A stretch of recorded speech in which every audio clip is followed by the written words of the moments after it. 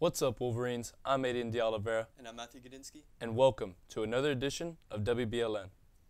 Get ready for an amazing weekend as Tombola season is here. David Garrido has more. Tombola is Belen's biggest fundraising event every year. We sat down with Father Willie Garcia Tuñón and asked him the process to preparing for Tombola every year. So there's a lot of moving parts to getting ready for Tombola. The bulk of the work is carried by Ms. Gigi Garcia Chang, who organizes everything from beginning to end, but she has a lot of people that are helping her. So maintenance does a lot of work, faculty and staff does a lot of work in preparation, and then the parents get very, very involved in that process. And then in particular, class of 2024, the senior class also carries a lot of the load as well. So Tombola is by far the largest, most successful fundraising event that we have during the year. Last year we raised over $1 million. All of it went to financial assistance. But I tell you that the greatest thing about Tombola is not how much money it raises, it's just how many people it brings together. That's why Tombola is so incredibly important. So what are our expectations of Tombola? Actually, every year we expect Tombola to get bigger and to get better and to ultimately raise more money. I think we're going to be on track for that because we had the culinary extravaganza, which is the kickoff dinner for Tombola last Saturday, and we had over 1,500 people that showed up, which is the largest we have ever had an event like that. So that is normally a pretty good indicator of the number of people who are going to be here. The weather looks good, people are excited, and it's going to be probably the best Tombola in reference to numbers and money that we've raised. We look forward to seeing everybody here this weekend at Tombola. For WBLN, I'm David Garrido. Chemistry teacher Mrs. Vilberg is the organizer of an expedition studying the quality of our water here in Florida. Daniel Diaz has more. Hugh Willoughby was a scientist who toured the Everglades in the 1800s and had some miraculous discoveries. It was just nearly a year ago where members of the Belen Climate Awareness Club joined some researchers who were recreating this journey. Belen recently held a symposium to display the journey and their discoveries. The symposium was held because Halloween, November 1, November 2 of 2022, I took a few boys in the last part of the Willoughby expedition.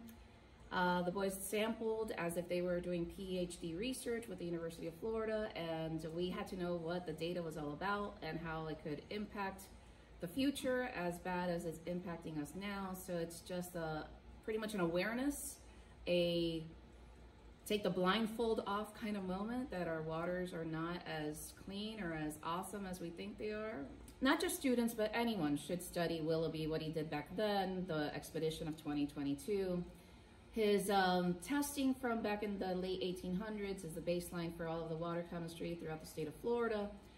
The expedition about a year and a half ago, just the reenactment and the new testing just proves what's in our water and that we should know it all. We should be aware. The situation is not very awesome and we need to get that fixed, whether it just be from word to word, mouth to mouth. Back then in the late 1800s, Willoughby found, some really good data. Waters were not as contaminated as they are now. Wildlife, it was everything that the Everglades should hold, all the fauna, the flora, and in abundance. Now the data is really, really bad. And when I took the boys, we didn't see that much.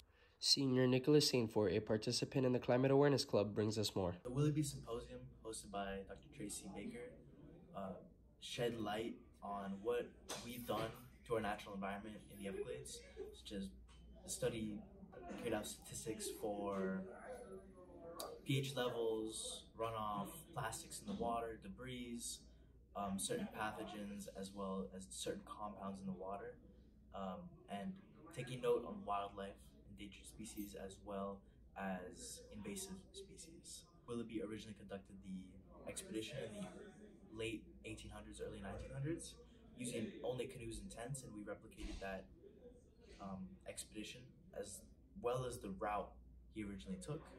Led us into the Bay of Biscayne, and some of the findings were pretty drastic. There were still pollutants everywhere. For WBLN, I'm Daniel Diaz. A dramatic scene out of Florida Thursday night where a small plane crashed at the Bayside Waters mobile home park in Clearwater. The crash set several homes on fire. The Federal Aviation Administration says the plane crashed after the pilot reported the engine failure. First responders from Clearwater Fire Department and other agencies were on the scene. The fire chief Thursday night said there were several fatalities, both from the plane and a mobile home. The FAA and the National Transportation Safety Board are investigating. The nation's most famous rodent has good news for those who are sick of winter. Puxutani Phil emerged from his burrow in Puxutani, Pennsylvania, Friday morning and did not see a shadow. That means we will have an early spring. But what this weather did not provide is a shadow or reason to hide. Glad tidings on this Groundhog Day. An early spring is on the way.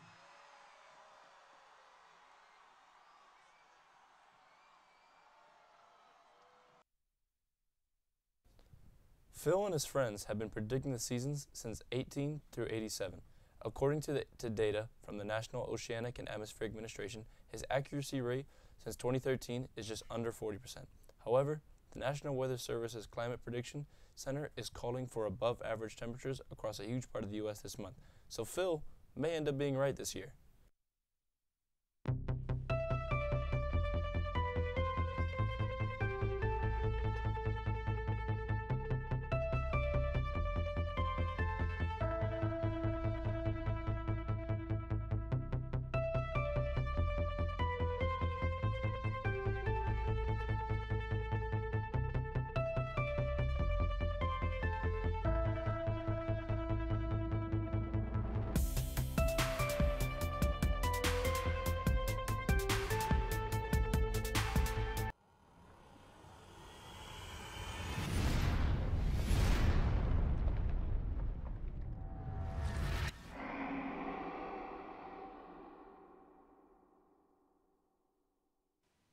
What's up, Wolverines? I'm David Garrido, and I'm here with your sports.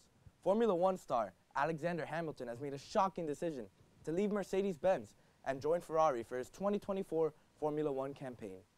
Last night, the Venezuelan baseball team faced off versus Dominican Republic at Lone Depot Park here in Miami in the 2024 Caribbean Series.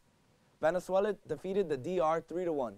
Venezuela opened the scoring in the top of the third on a single to right field by Amarista.